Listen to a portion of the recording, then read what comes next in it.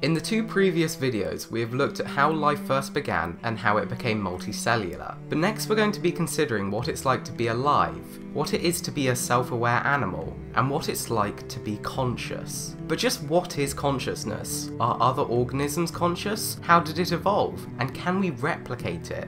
These are the mysteries of life.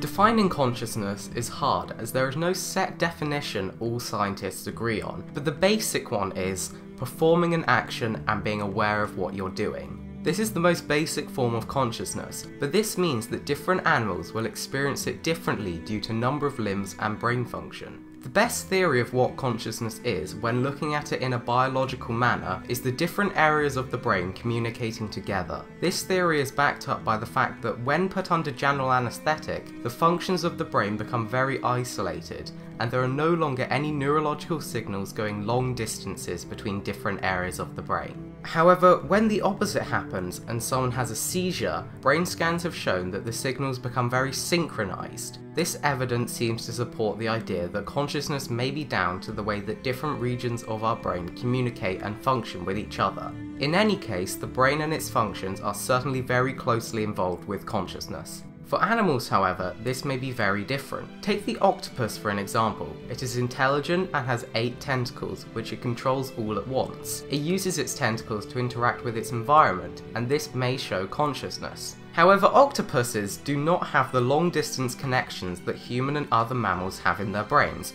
and many neurons in an octopus actually lie outside the brain. This means that their conscious mind is far different to our own, and the way in which they experience life would certainly be very distinct to our perceptions of it. There is also the possibility that maybe they're not even conscious at all. The difference between intelligence and consciousness is another topic of debate, although the main difference can be summed up well with apes. If an ape uses a tool to get food, it is a sign of intelligence, but consciousness is the ape understanding and knowing it was performing the action. The difference between instinct and consciousness is also very interesting. If you touch something hot, instinctively you will pull your hand away, but you can override instinct and keep your hand there. That is a sign of your consciousness.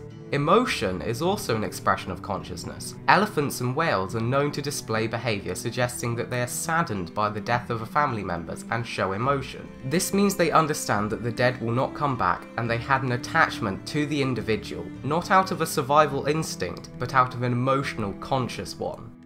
Another part of consciousness to consider is the line between conscious and unconscious thoughts. If you think about lifting your arm and envision it in your mind, your arm does not move. But when you need to move your arm, it does without you thinking. All you need to think is, hey, I need to lift that jar off the shelf, and then your arm does it. You don't think about moving your muscles in your conscious thoughts. You only think about what you need to move them for, and then your unconscious mind moves your muscles. Dreams are another very interesting example of the conscious and unconscious mind. When you sleep and you don't dream, you're in a state of unconsciousness, where you can't remember what it's like. There's just nothing. However, you can also have dreams when sleeping, and this is actually conscious thought, as you're envisioning the dream in your mind and you see it and can recall it after you wake up. Yet again, no one really knows what dreams are or what causes them, but studies have shown that people who don't dream experience increased levels of anxiety, hallucinations, and lack of concentration. This has led some researchers to believe that dreams are an essential part of human life. As far as theories of how consciousness evolved go, there are not many particularly convincing ones. One of the better ideas is that as humans gradually developed to become more intelligent, we started taking in too much information, and to understand it, our brain had to evolve different and more complex ways of processing and remembering that information. Consciousness could have evolved as a way to allow more attention to be given to a task, by allowing us to have an awareness that the task is being performed.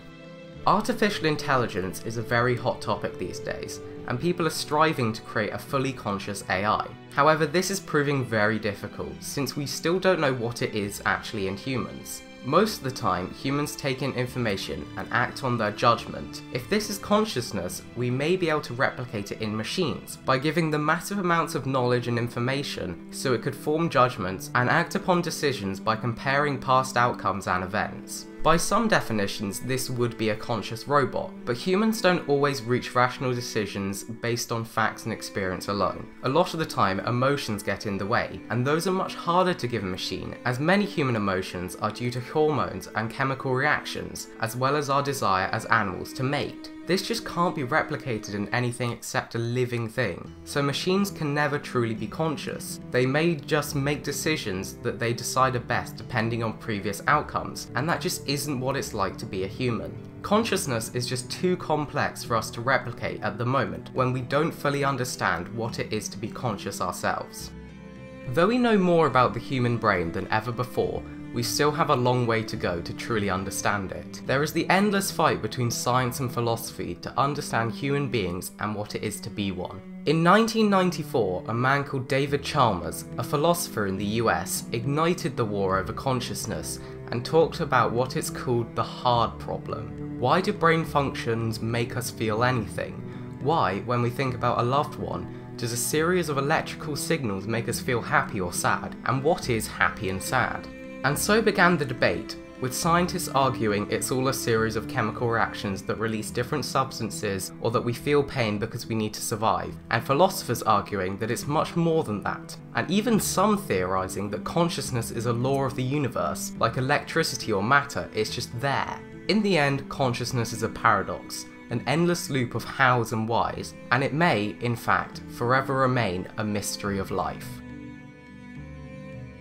I hope you enjoyed this video and learned something new. If you would like to learn more about our world and explore more mysteries of life, please feel free to subscribe to the channel so you don't miss the rest of this series.